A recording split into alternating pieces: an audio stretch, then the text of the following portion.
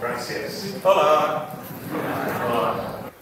So I'm from Jisc. We're kind of the UK version of RedIRIS, and we run Janet Network, the UK NRAD. We run edtech. We run a lot of the same kinds of services that RedIRIS do.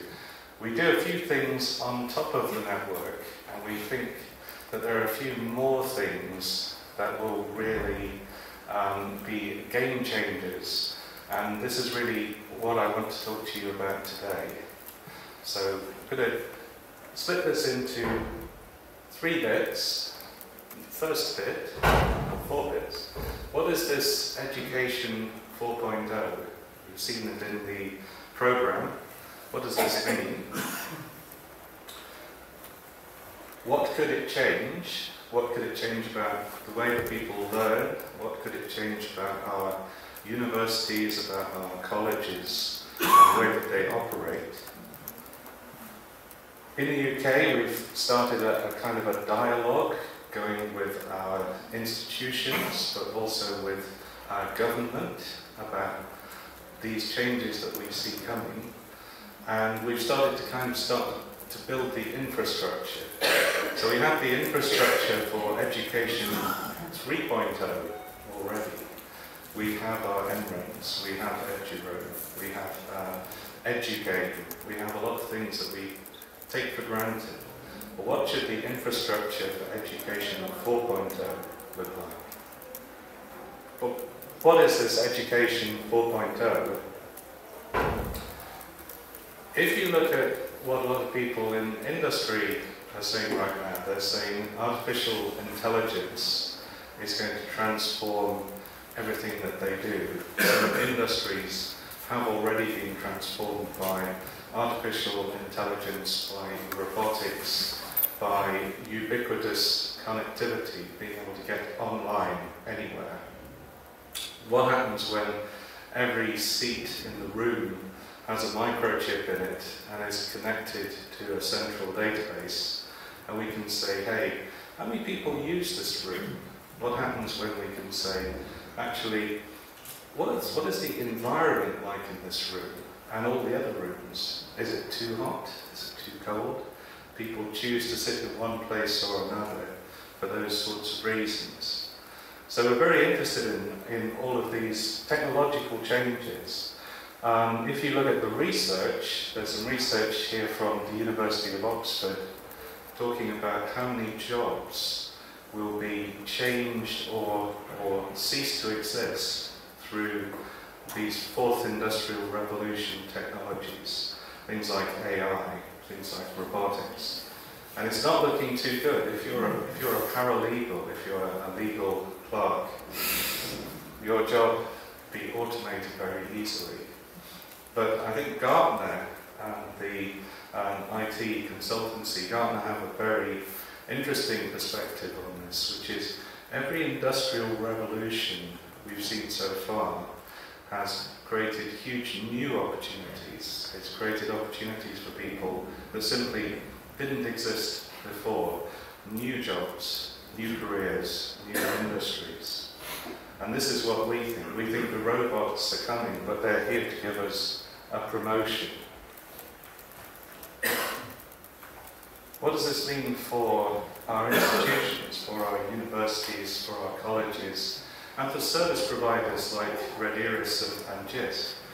Well, we think that there are 2 big things.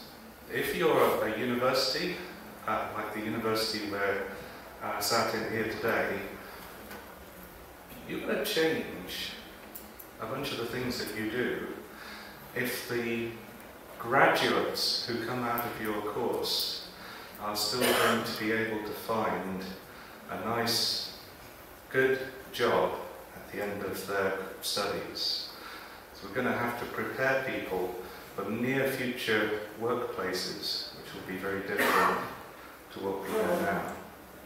But also, if you are that institution, a lot of this, like I was saying about putting a chip in the seats, about instrumenting the environment in the lecture theatre, this is an opportunity for you to transform what your institution does. You can use these technologies to make your institution better and to make the experience of being a student here more rewarding, more fulfilling, happier. In the UK, we do a survey every year of students. This year we had 37,000 students respond to the survey, which is all about their digital technologies in their teaching and learning, digital technologies in their institution. And what an awful lot of those students told us, nearly half, was that their course, the way that their university or college uses technology, they feel it hasn't prepared them for the workplace that they will be entering when they leave, when they finish their studies. So we've got to do some work here. So I'm coming to you as a UK person saying, we recognise, and this is our Minister for Universities, he's basically saying, come on guys, we've got to do some work here. We've got to close this gap. So I'm not presenting the UK as some kind of perfect nirvana where we have figured all this stuff out. We know we've got some work to do. But how will it change? How will these new technologies change things? We've done a study which I put a URL in here for. I'll tweet these links later, looking at what near future learning environments might look like. Will we still be in rooms like this in 10 years' time, for example? Or will the robots take over? We don't think that the robots will take over, not in that sense, but we think that there are a lot of interesting ways in which we can use technology more to make our institutions more effective, to make our students more successful and happier. Well, how could it go? One possible future is kind of like Netflix. It's the Netflix University. You know, I binge learned over the weekend. I've done a whole load of stuff. But I'm kind of bored with this course now. I'm going to switch. I'm going to do something different. And if it becomes possible for people to switch courses very easily, then the bond between a learner and the institution, there's just not very much to it. And we think that that's actually a bad thing for institutions, but also for learners. We think this, let's call it the Netflix University, maybe not so good. What we think is really promising is using the technology to make teaching and to make learning more inclusive, to make it more immersive, using technologies like augmented reality, virtual reality, and this rather wonderful tractor simulator here. Tractors cost an awful lot of money, actually. Before you let someone drive a tractor, it's a pretty good idea if they have some idea of what they're doing. So this is one of our colleges, is teaching people to be farmers using this tractor simulator. We think that there'll be a lot more of this. So we're trying to have a dialogue in the UK with our universities, with our colleges, with the government. And when I was invited to come and speak to you guys today, I thought it would be interesting to see if we can make that a little bit of an international dialogue. We've come up with some big ideas for how the technology might change things. We don't have time today to talk about all of these, but really it's about how the things that we are starting to do now might affect the way that we teach, the way that we learn, the way that our institutions work, maybe 5, 10 years from now. So for example, can we use artificial intelligence to assess people? It's a very big deal, taking examinations. It's very stressful, creates a huge amount of work for people. Can we do this better? Can we use AI to recognize when people have mastered particular concepts in their subject and start to give them points towards their degree and this kind of thing. I'll talk about one particular example here which is very big for me. This is using augmented virtual reality in teaching surgery. So we've got a surgeon here who teaches classes of trainee doctors, and quite recently, not very many years ago, the way he would have done that was that they would have been looking over his shoulder in the hospital while he performed the operation. And you'll see pictures of this, doctors looking at how is he doing this, what does he do next? And this guy, Shafi Ahmed, he's been streaming his operations via Google Glass, via Snapchat spectacles, you name it, he's tried a lot. Right now he's doing quite a bit of work with Microsoft HoloLens. If you're one of his students, you can see through his eyes the operation that he is performing. You can talk to him while he's doing it, and using virtual reality, you can actually bring in experts from around the world to advise him. So if he's doing an operation and there is a complication, we just don't know what to do now. I'm going to phone a friend. This is incredibly powerful. So I think we'll see a lot more of this kind of thing. In no way is that like this room today. It couldn't be more different. The tractor simulator, in no way is that like this room today.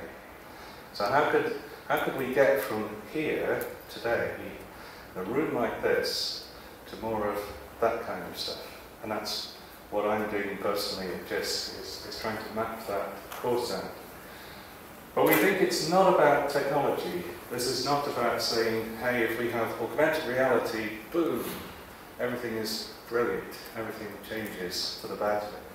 This is really about putting students in control of their learning. It's about perhaps even to the point where every student kind of has their own individual pathway through the course. And that creates lots of challenges for us. How do we assess somebody who's taken a unique pathway through the curriculum? How do we get feedback on a lecturer who's assisted by an AI tutor?